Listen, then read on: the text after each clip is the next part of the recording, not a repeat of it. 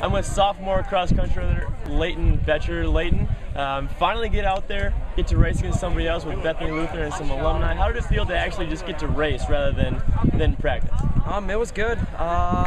There's not too much competition today, but the alumni were pretty strong. It's nice to get to test the legs before an 8K. Everyone looked good today, so how it felt to race. It was good. I felt strong. We had a big pack up there. It broke up after mile 2, and people just started going. It felt great. All right. And a lot of alumni came back, almost as many as we have runners here on the team.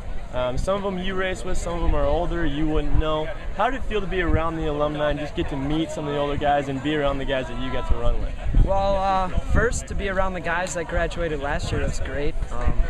They were a huge influence. I look up to them still a lot.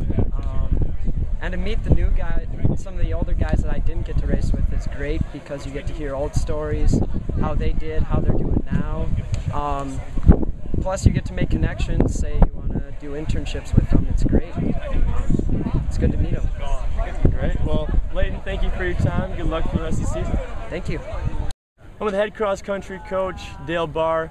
Coach Barr, first race today, the alumni race held annually. How did you think it went? What's your feeling about how your team performed? Let's start with the men.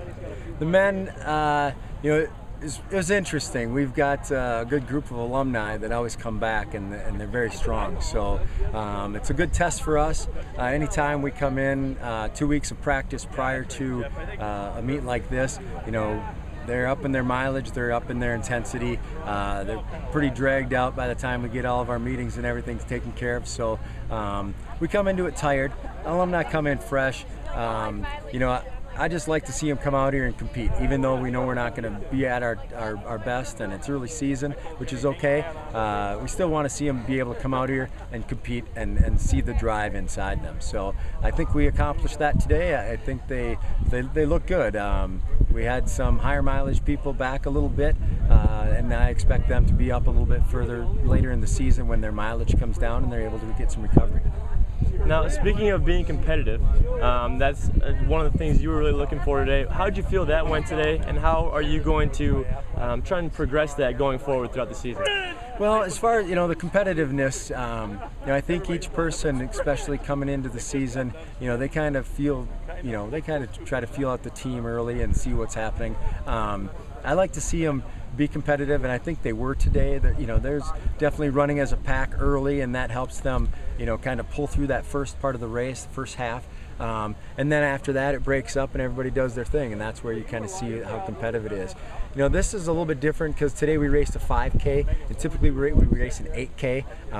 So you've got different people playing different roles, running the different distances. But I think as we move forward through the season, we're going to see, we're going to see them just compete. And I think because we have such a strong pack, we're going to continue to push that pack through the season and help each other along. And as the race distances get a little further, the pack might break up a little bit earlier, and it may break up. We try to hold them a big group together later in the race, and so to just give more support from teammates. But I think we're going to see a nice short gap between our first runner and our 7th runner all season long. Now, it brought a lot of alumni back, Yes. Nearly as many alumni as we have members of the team.